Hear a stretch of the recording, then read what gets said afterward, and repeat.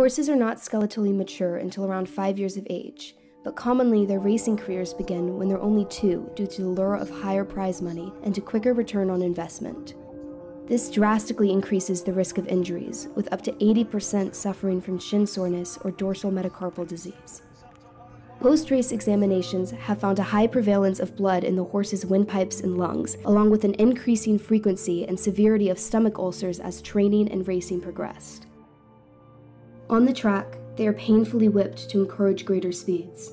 Race rules limit whipping in the earlier stages of the race, but in the last 100 meters, when the horses are fatigued and less able to respond, there are no limits, and they are often whipped relentlessly until the finish line. Jumps racing is statistically 19 times more dangerous than flat racing, with violent falls a regular occurrence.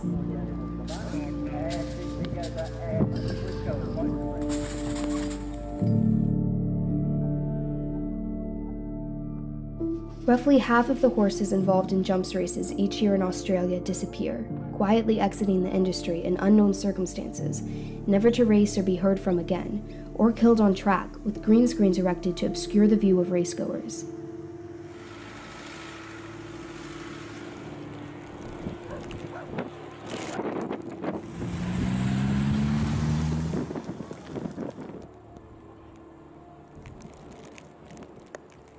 Nationally, 11,000 to 12,000 racing horses are newly registered each year, while roughly the same number leave the industry, largely as a result of poor performance, unsuitable temperaments, or injuries. Many of these end up at knackeries, where they are killed for pet food or to feed racing greyhounds. Others end up at one of 2 licensed horse abattoirs that export horse meat for human consumption.